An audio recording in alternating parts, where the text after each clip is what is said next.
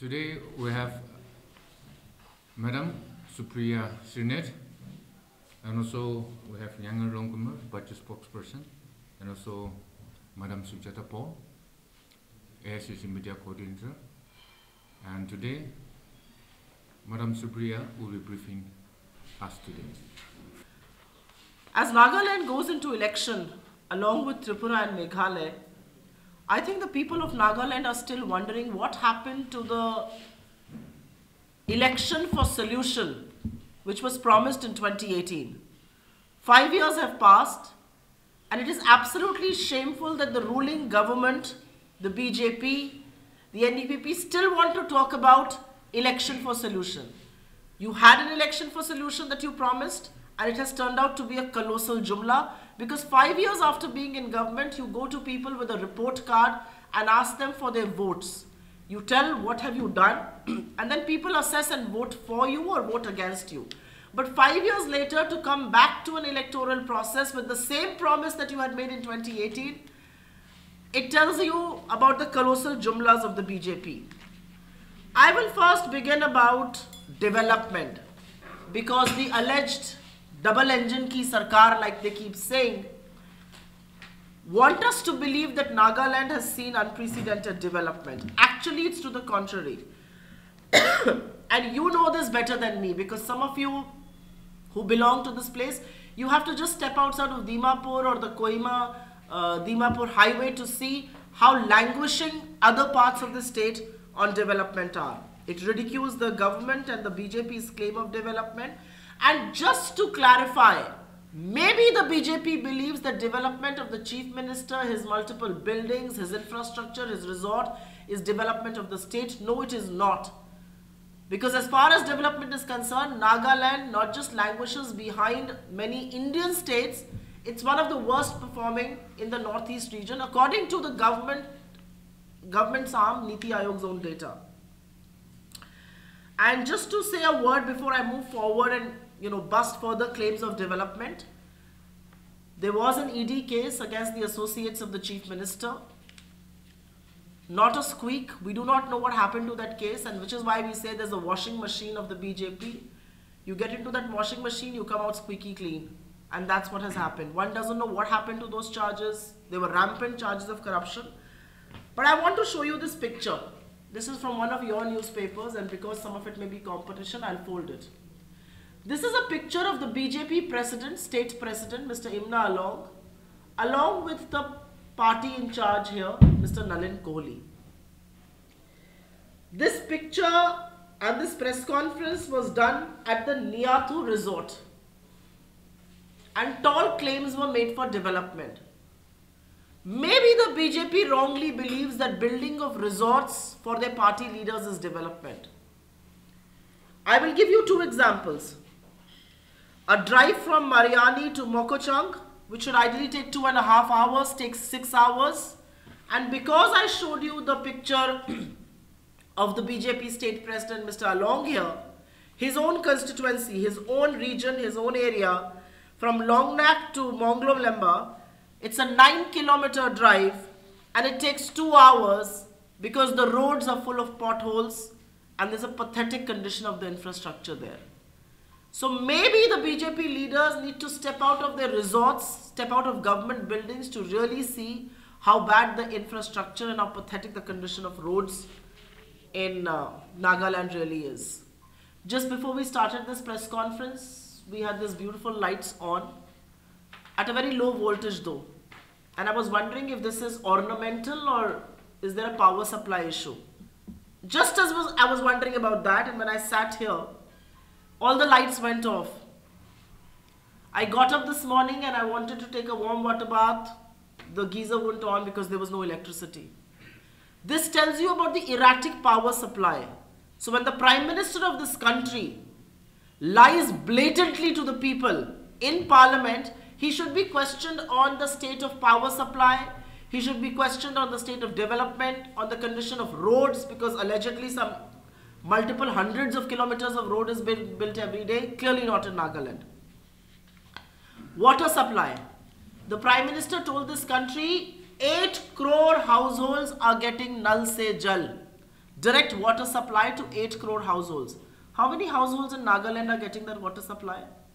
To my horror, I was told by a colleague yesterday that in places like Kohima, people actually keep the wasted water from washing utensils and clothes that can be used for sanitary and other purposes.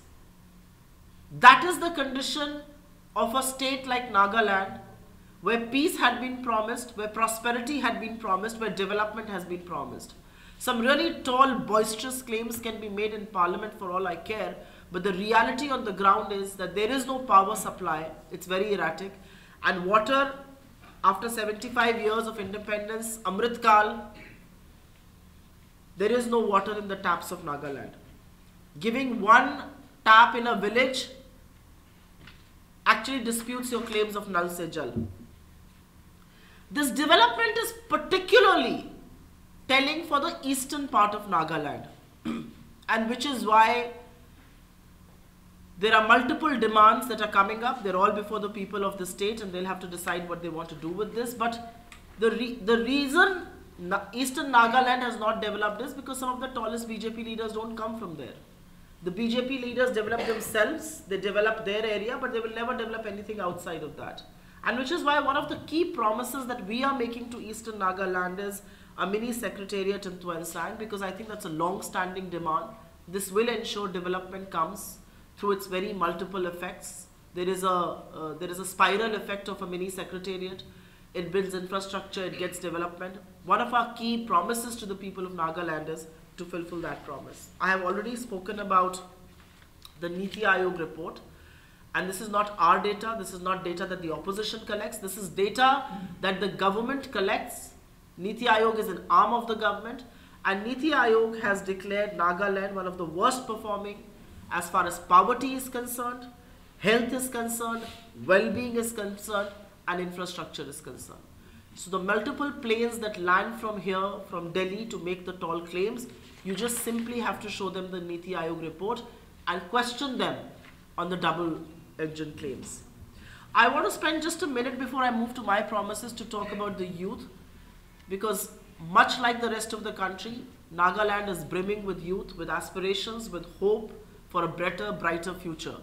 What they get in turn is high levels of unemployment. Every household in Nagaland has a sports person. There is no access to world-class sporting facilities or great stadiums, or for that matter, good coaches. And this is something that we would really want to look into, because a sporting nation or a sporting state like Nagaland, these aspirations have to be met.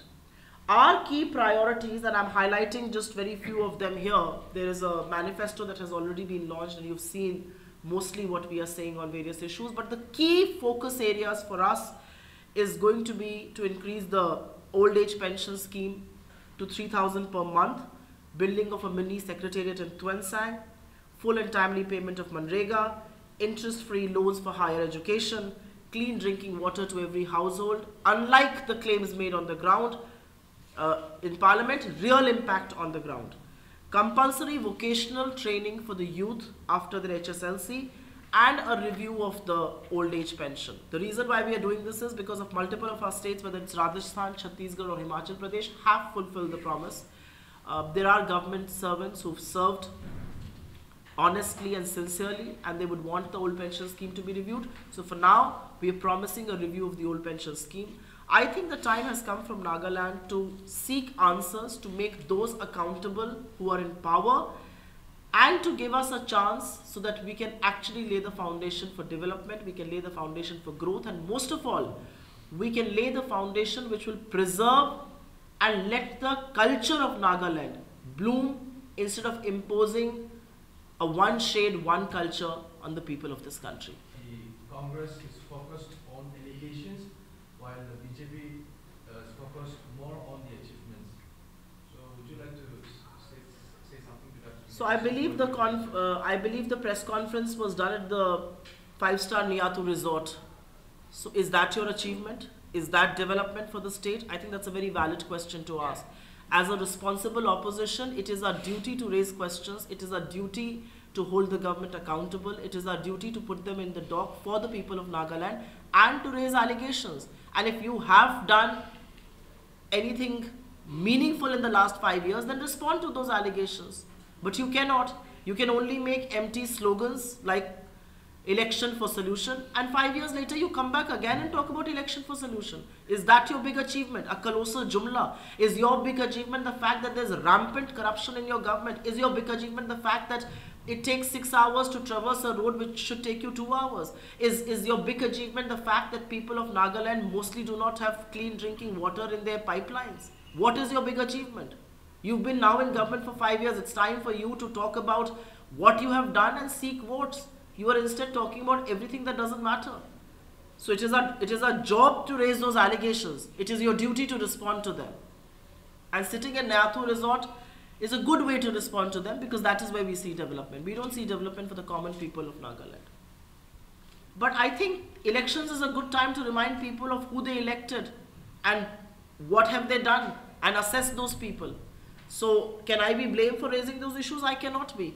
People of Nagaland reposed their faith and dutifully elected a government 5 years back. I don't dispute that election. I think people bought into what the BJP was promising them, what BJP's partners were promising them. There is no dispute with that. 5 years later, as a responsible opposition, it is my duty to tell people this number 1, 2, 3, 4, 5, 6, 10 promises were made. What has happened to those 10 promises? I don't think anybody can reverse that fact. Minister of the State, John Barla, State Minority John Barla, he stated he urged everyone to follow the Modi slogan, Sabka Vikas, Sabka Saath, the slogan. So what is your say on that? I saw that statement, and I think newspapers have widely reported on that statement. I just have a counter question for the minister and for his government. You come to Nagaland and you make the tall claim that leaders of your party have gone to convents and missionary schools. Very good. I went to one as well, and one of the best in the country, if I may say so, Loreto. But why does your government in Uttar Pradesh or in Madhya Pradesh not stop or hold the goons who break the statues of our Lord Jesus Christ? Why are priests attacked?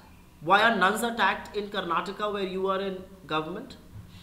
How can people break the statue of Jesus Christ on Christmas Day in Madhya Pradesh and get away with it? Minorities, including Christian minorities, are attacked all over the country. The BJP doesn't say a word on it. When you come to Nagaland, you want to tell people that we went to missionary schools. Those missionary schools taught you some very good things. And one of the things was to maintain peace, to have brotherhood, to have bonhomie. So it's good for you to come here and say that. We are very glad that some of them went to missionary schools. They clearly did not learn a thing there. Because if they did, they would be striving for peace. They would be striving for bonhomie. They would be striving for brotherhood. They would strive to, to share and to care. That clearly doesn't happen. So it's very good they went to those schools. They learned nothing. And it is very hypocritical of you to come here and make those claims. But in governments and in states where you are in power, why do Christian minorities suffer? What is the consequence that somebody faces when he breaks the statue of Jesus Christ in Madhya Pradesh or in Uttar Pradesh? Zilch, none. I come from those states. So I think the BJP should, you can't say something in Nagaland and do exactly the opposite in a state where you are in power. At least walk the talk. At least practice what you're preaching. I think the people of Nagaland are an educated bunch. They understand what the BJP promised. They understand the tall claims being made this time around. I also think this annihilation, this attack on culture of minorities, of tribals, of Dalits, it's a very concerted effort to paint this country with one ideology, one color, one norm. But I think India is a beautiful bouquet with such diversity.